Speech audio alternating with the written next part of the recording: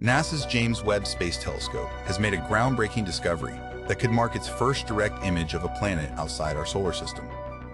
Using its advanced mid-infrared instrument, Webb captured compelling evidence of a Saturn-mass planet orbiting the young star TWA7, located 34 light-years away in the TW Hydrae Association.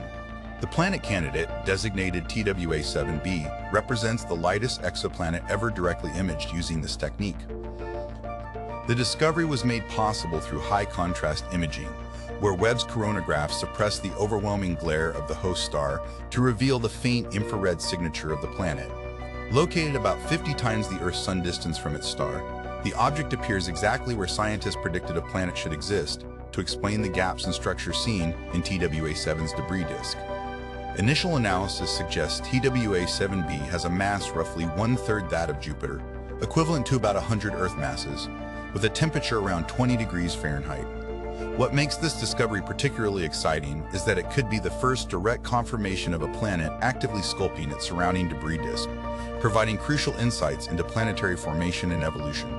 The findings, published in Nature journal, demonstrate Webb's unprecedented ability to detect low-mass planets and could help astronomers better understand how planetary systems, including our own, form and develop over time.